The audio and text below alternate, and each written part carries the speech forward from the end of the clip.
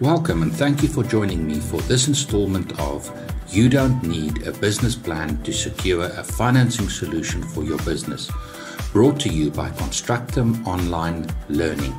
In this installment, I will look at principle number 6, your dashboard. I've been driving for over 30 years. Needless to say, I'm very familiar with all the controls of my vehicle and can without much effort interpret the information I see on the vehicle's dashboard. What goes on beneath the vehicle's bonnet is another matter altogether. I have some inkling about the workings of the internal combustion engine and some idea of how a vehicle's drivetrain operates, but that is about as far as my understanding of the mechanics of a vehicle goes. I don't need to understand the mechanics of my vehicle to operate the vehicle. I believe that I'm a good driver, despite my lack of knowledge regarding the mechanics of a motor vehicle. The financial statements of your business are like the dashboard of a vehicle, your business. For you to successfully drive this machine, you must be able to interpret the information that your dashboard, the financial statements, gives you. You don't need to be a bookkeeper or accountant. You don't need to know how to keep the books. But you do need to know what your financial statements say about your business. This series is all about helping you to prepare an application for some type of business finance. To successfully secure a financing solution for your business, you must answer the 4 questions. See principle number 3. But how do you substantiate your answers? You do so by way of your financial statements. You need a basic understanding of the results contained in your financial statements and an awareness of how external parties, including prospective financiers, will interpret those results. The main financial statements consists of a balance sheet, income and expenses statement, and a cash flow statement. For certain types of finance applications, financiers will also be interested in a cash flow forecast and a debtor's book age analysis.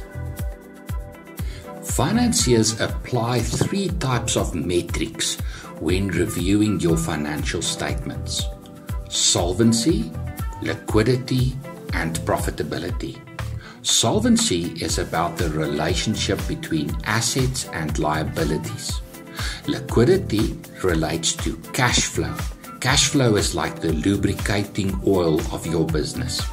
The first measure of a business's success is its ability to make a profit. Successful business owners use profits to reinvest in business assets, to grow the capacity of the business, and to create shareholder value.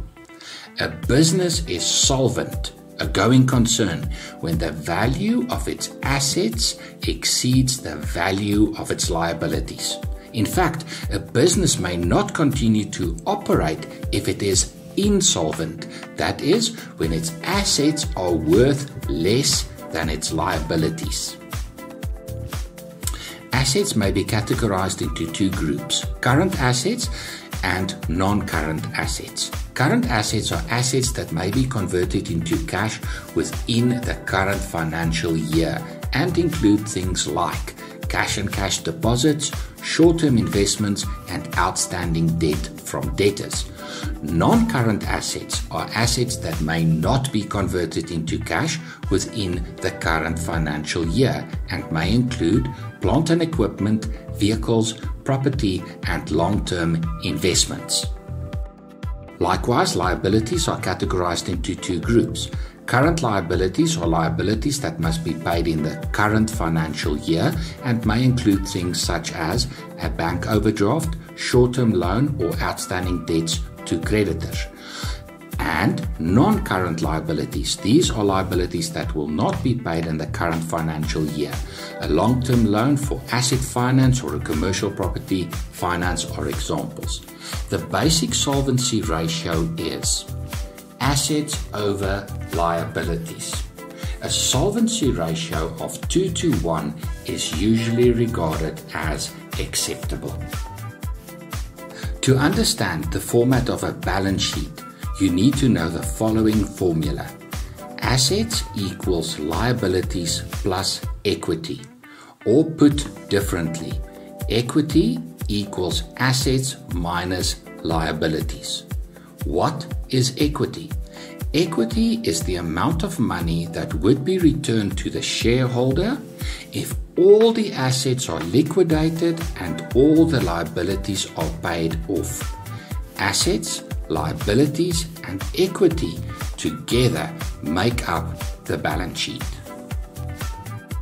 Very importantly for the purposes of our conversation, what do financiers look for in the balance sheet? 3 things. Is the business solvent? A business is solvent when the value of its assets exceed its liabilities. A ratio of 2-to-1 is usually regarded as acceptable. 2, does the business have sufficient liquidity? Can the business meet its short-term obligations, its current liabilities, from its current assets, and to what extent? Current assets over current liabilities. And 3, how effectively does the business use its assets to create value? Shareholder value or equity equals assets minus liabilities. There are 2 main drivers of value. 1, retained earnings. At the end of the financial year, the income and expenses statement will reflect a profit or loss. We will look at the format of the income and expense statement next. A business may distribute its profits to its shareholders by way of a dividend. That money leaves the business and are not used to create further value for its shareholders. Alternatively, the business can retain some of its profits as retained earnings. Retained earnings may be used by the business as working capital with an eye on expanding the business's operations, or may be invested in long-term assets. 2, asset growth. By investing in appreciating assets, that is non-current assets, the value of total assets increases and in turn creates shareholder value. Some may argue that the main objective of a business is to make a profit. I maintain that profit is a means to an end. The real end is to create a business that becomes an asset of value. Value for its shareholders, value for its owners. But that is a subject for another series. How do you calculate profit or loss for a business? For this you need an income and expenses statement, sometimes also referred to as the profit and loss statement. Start with revenue. Revenue is income from sales. Deduct cost of sales. This refers to those expenses that are directly related to sales activities. You buy stock to sell. You have procurement costs to get the stock to your warehouse. Salespeople commissions on sales made. These are all expenses directly related to sales. Deduct cost of sales from sales revenue and you get gross profit. A business can calculate its gross profit margin from this figure. Deduct from this your operational expenses, which are those expenses the business incurs that are not directly related to sales activities. Even if a business makes no sales, it still must pay the landlord rent, it must pay its utility bill and salaries. These are all examples of operational expenses or costs.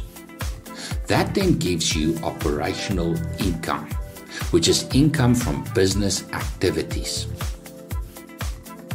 Deduct from operational income non-operating income and expenses, which is income and expenses not related to your business activities, such as interest income, investment income, interest expenses, depreciation, or any other type of non-operating income or expense.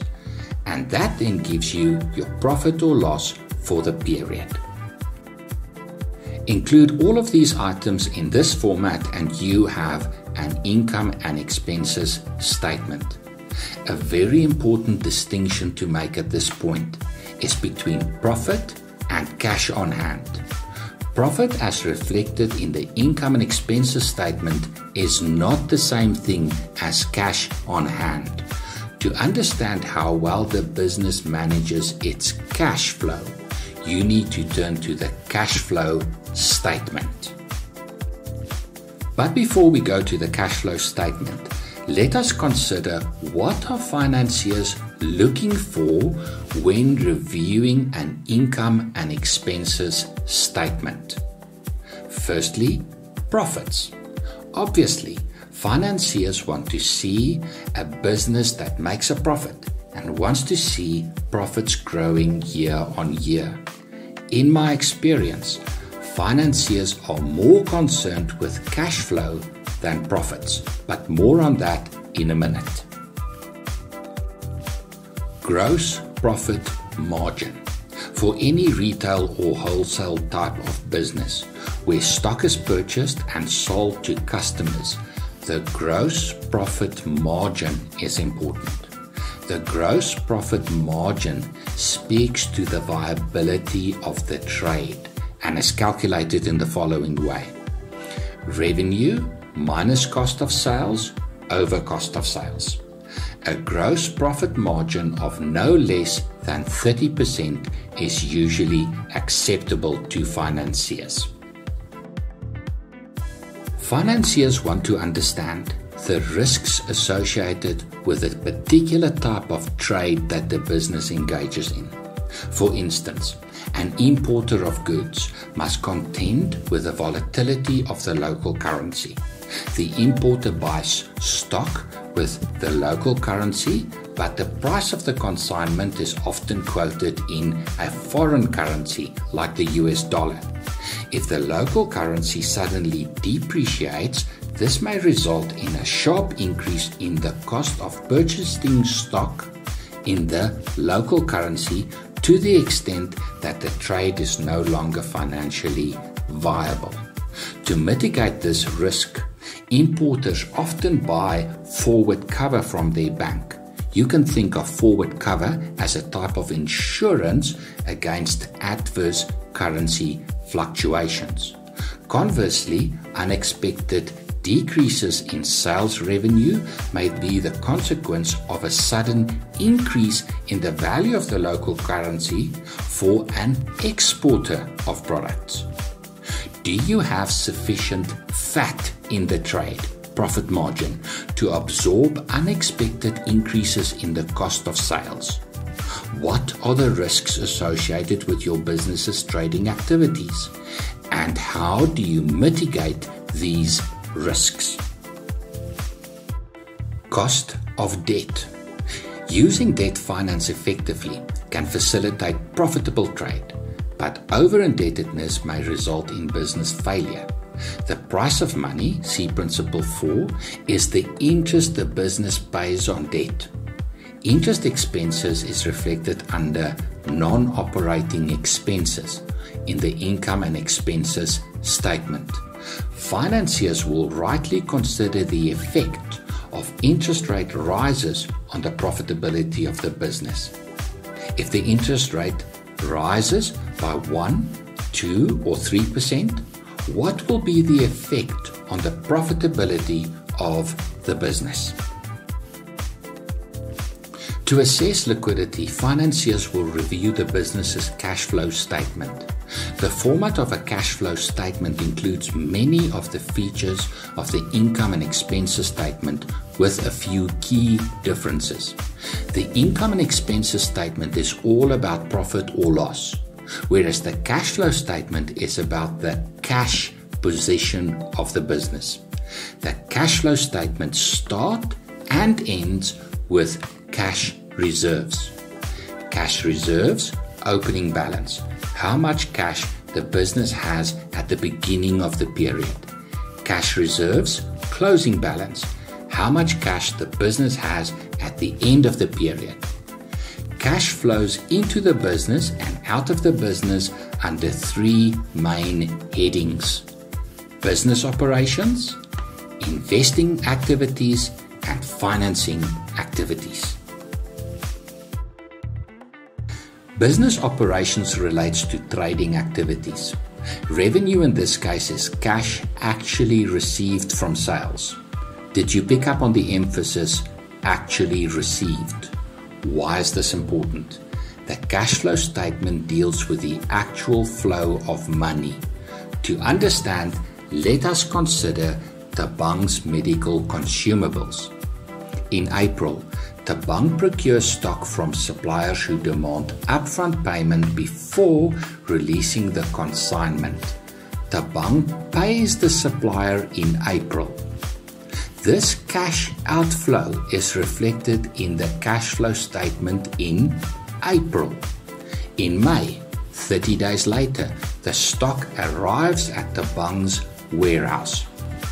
In the meantime, Thabang visits prospective customers and conclude sales. When the stock arrives, Thabang prepares the order and delivers to the customer in May. But the customer demand payment terms of 30 days. Thabang will only receive payment in June. But how is this trade reflected in the financial statements? The income and expenses statement will reflect the value of the sale when Thabang raises an invoice for his customer, that is in May, whereas the cash inflow will only reflect 30 days later, that is in June, in the cash flow statement when Thabang collects payment from the customer.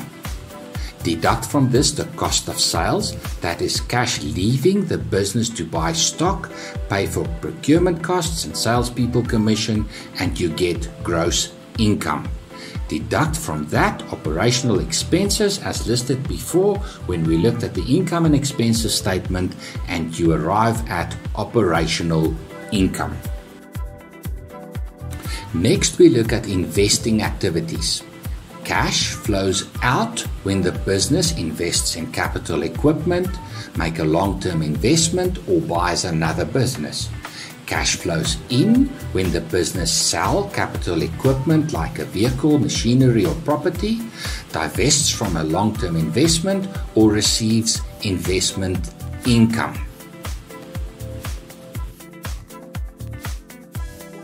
Lastly, we look at financing activities. Cash flow from and to investors and financiers. These may include dividends to shareholders, a share buyback when a business buys back its shares from its investors. This often relates to mezzanine finance, which is not a topic for this series.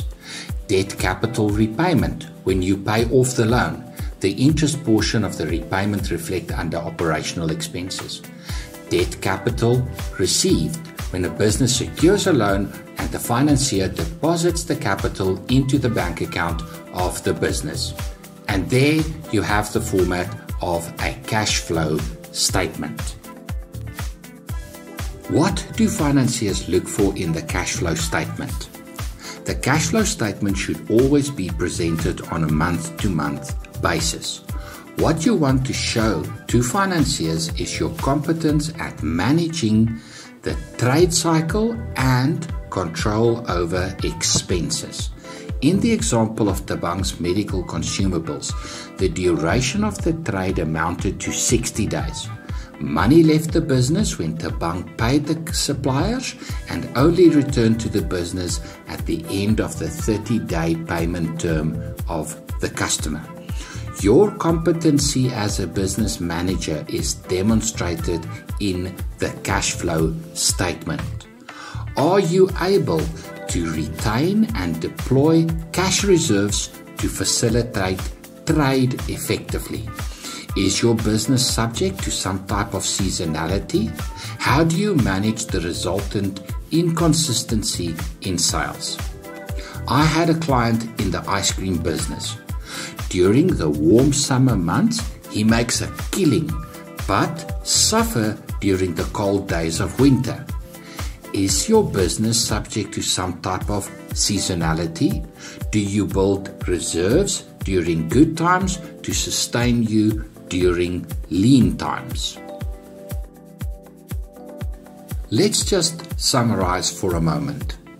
Financiers assess the viability of extending a loan to your business based on 3 metrics, namely solvency, liquidity, and profitability. Based on a review of your financial statements, including your balance sheet, income and expenses statement, and cash flow statement. In conversations with accountants, I have found that entrepreneurs neglect the use of the cash flow statement as a tool to manage trade, which is ironic because for financiers, cash flow as reflected in the cash flow statement is perhaps the most important consideration. Good use of the cash flow statement allows you to assess the viability of securing a financing solution for your business by way of a cash flow forecast over at least 6 months. A cash flow forecast adopts the same format as the cash flow statement, but it is based on a set of forecasted figures. The idea is to use the cash flow forecast to demonstrate how securing the specific finance solution you're aiming for will result in positive outcomes for your business. A cash flow forecast based on comprehensive financial statements supported by bank account statements is a great way of persuading a financier to approve your loan application. The last financial statement that I will consider in this series is the debtors book age analysis.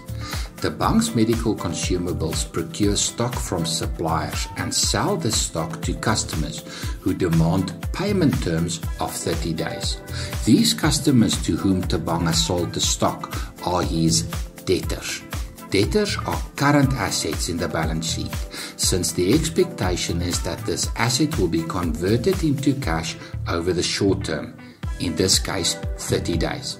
The debtors book age analysis reflects the value of the outstanding debtors book and shows how effectively Tabang collect payment from debtors.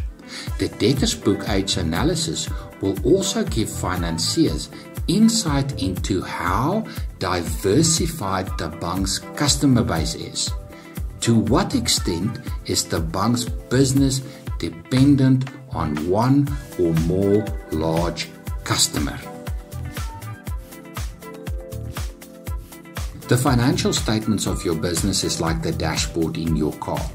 In place of a speedometer and rev counter, you have 3 financial metrics that reflect the health of your business, namely solvency, liquidity, and profitability.